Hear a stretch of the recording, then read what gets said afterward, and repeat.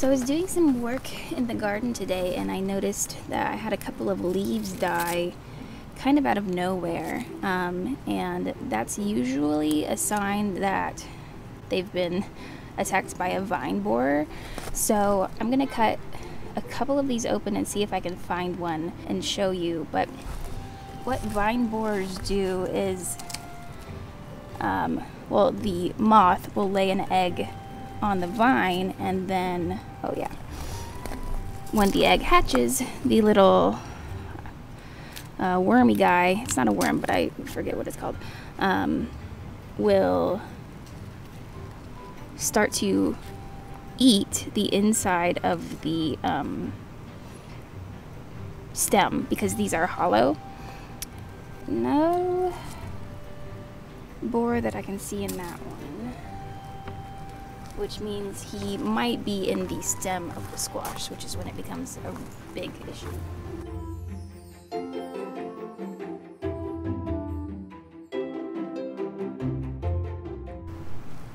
Oh, and then I have a, what are these? Are these aphids? This might be something other than aphids, but I definitely have aphids as well. So I'm gonna try a new method to get rid of them, but I have to wait until later tonight. So I'll show you later tonight what I do there. Not seeing one so far. Let me see. I'm gonna look at a couple more leaves, and if I find one, I'll stop and record.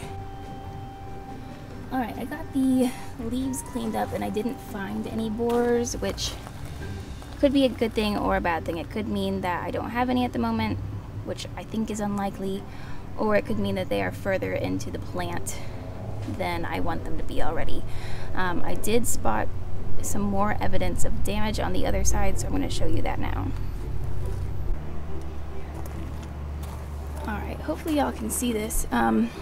So when vine borers bore into the vine, they leave behind what looks like orangey kind of like bits. I don't know how else to describe them, but it's like essentially the bits of the stem that they've digested and left behind. So here it looks like a vine borer might have gotten in. So there's a couple things you can do. You can try to spray BT into the hole, and hopefully the borer is close to the hole and it eats some and dies. The other thing that you can do is actually cut open the stem, which is not going to kill your plant, and try to extract the borer. I'm going to try to do that now. I don't know if there's actually a borer in there, but I would rather slice it open and check. So I have an X-Acto knife that I use specifically for this.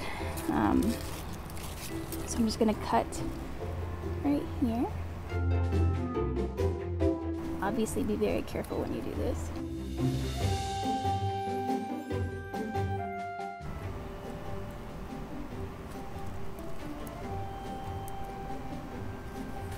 It does look like there might be one in there. Aha, yep. Okay, I don't know if you can see it. Let me try to zoom in. This is why I tend to think maybe I should just not grow squash, because these are so freaking annoying.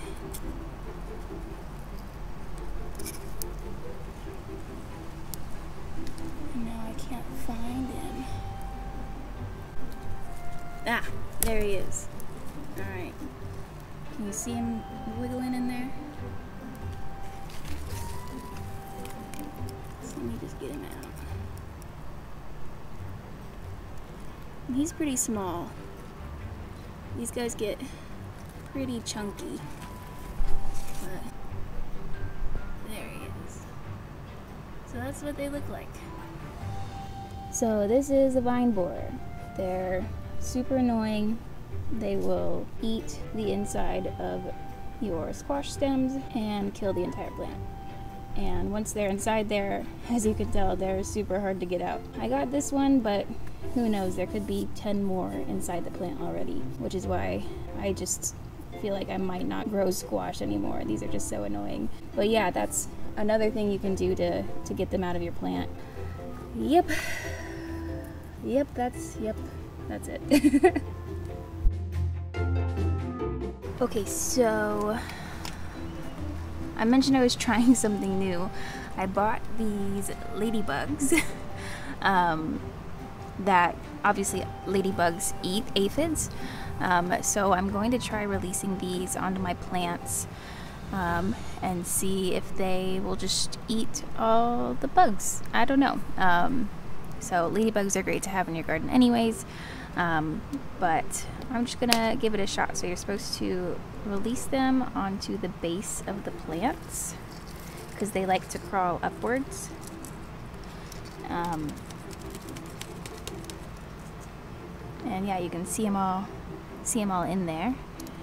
But I'm just gonna kind of sprinkle these guys at the base of these plants, and hopefully they'll just have a great old time.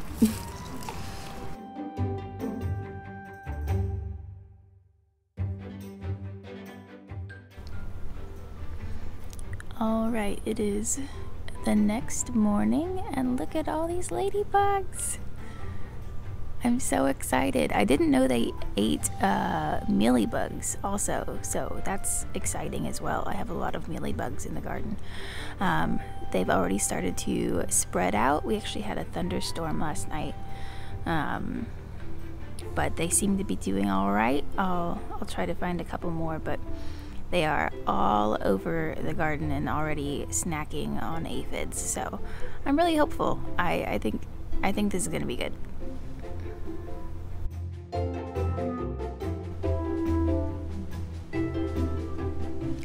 Hello, it is Thursday evening, and last night we had a big storm come through, which was really nice because we hadn't gotten rain in a while, but it did have some really strong winds and that kind of blew everything around a bit. So I wanted to show you kind of how everything held up. So with the tomatoes over here, I actually really like this trellising method. I did have some branches kind of fall over a bit, but those are the ones that I hadn't gotten around to putting inside the trellis. So I kind of expected that, and there weren't too many. Most of them I think are just kind of flopped over and I can still put up. I don't think many of them snapped.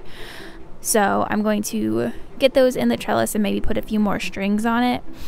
Over here, the eggplant over here, I haven't done a great job of supporting it right now. It is only supported by these poles, and it's a really big plant, so the winds just kind of knocked it over, and it wasn't able to withstand that kind of wind.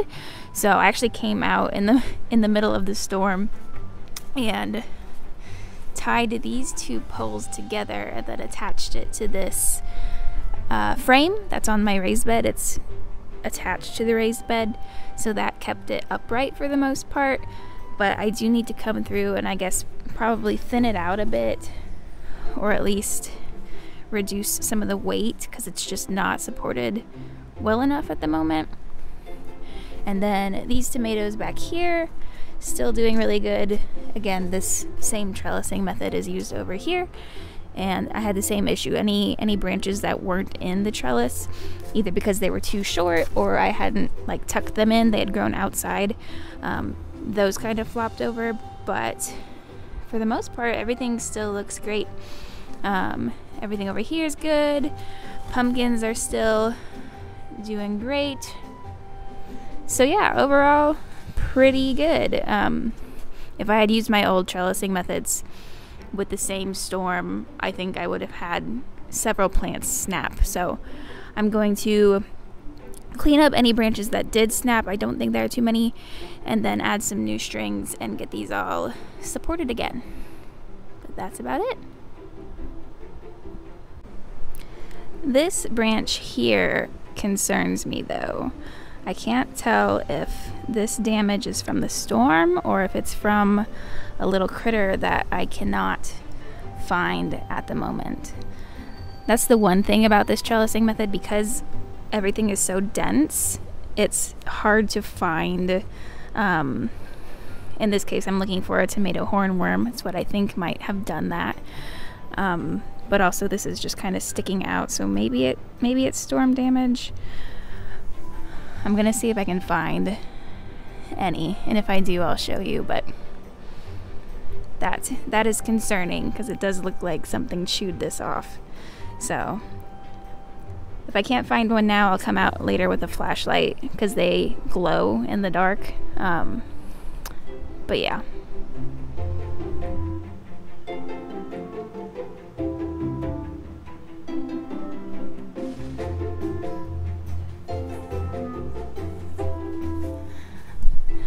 Okay, I found it. Let's see. This is my worst nightmare. I hate these guys so much. Let me get it to focus. You see him? He just blends in, and he's so large, and I hate them, and I hate them. I hate them, I hate them. I'll be looking for any others while I'm getting these tomatoes back in order, but let me just get this off. Ugh.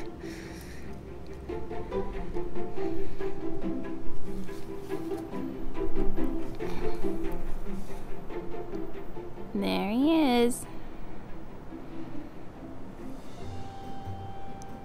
Pretty confident he's the one that ate that branch. If you don't find them in time, those tomato hornworms will eat an entire tomato plant. And the tomatoes, like all of it.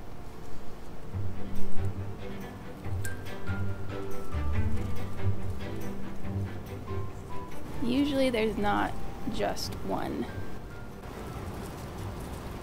See, none of these actually snapped, they're just bent over. And tomato plants are really, really resilient, so I have no doubt these are just fine. I just need to get them supported.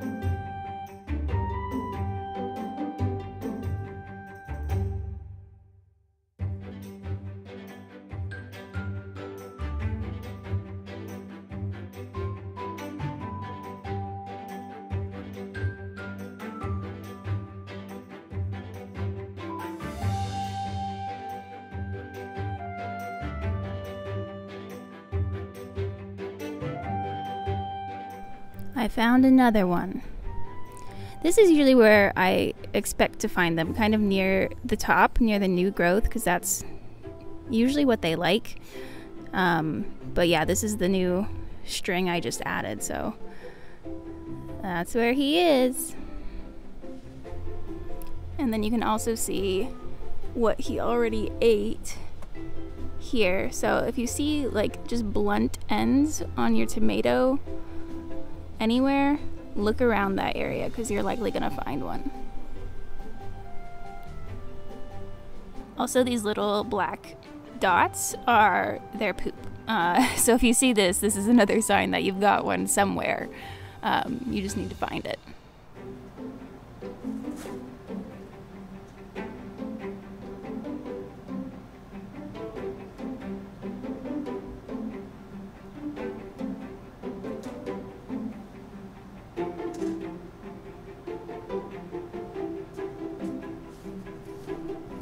That's a nice looking eggplant.